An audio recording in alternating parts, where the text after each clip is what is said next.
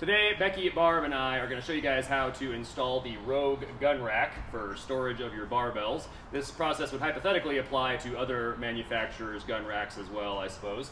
And if we don't screw it up too badly, some of you may decide you want to do the same thing. Hope it's useful. This is the Rogue version 2 gun rack, which we purchased with the optional plastic inserts that you also see here. The plastic inserts are not strictly necessary, but they are nice for protecting the knurl on your bars. To attach the inserts to the gun racks, you simply use an Allen wrench, a socket wrench, and the provided hardware. And although repetitive, it's not a difficult process.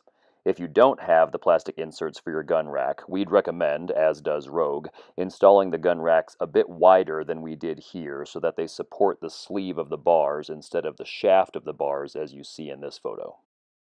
We attached our gun racks to metal studs since that's what we had to work with. So in addition to the Allen wrench, socket wrench, and some other tools that we'll cover as we move through the process, you'll also see us use several different drill bits as well as some toggle bolts.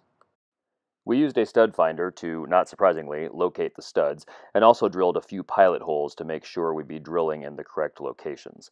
Rogue recommends using 5/16 hardware, and since we're using toggle bolts, the very large toggle wing required us to drill a 3/4 inch hole.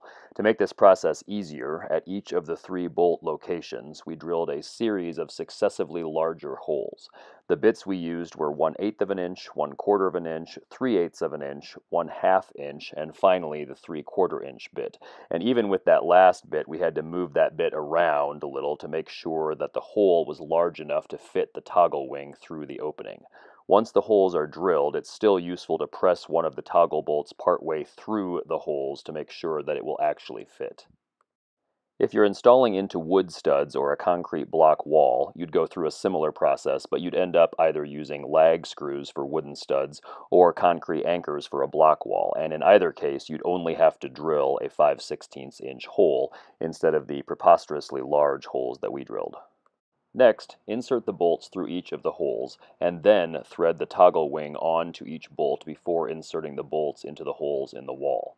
We're using a level to make sure that the gun rack is plumb, and as this is the second piece, or the right piece, of the gun rack, we're also using the level and a 2x4 to ensure that the gun rack is vertically aligned with the first piece, or the left piece, of the gun rack as well.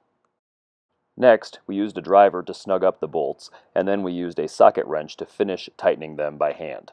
You could certainly use the socket wrench for the entire process. The driver simply makes it a quicker job.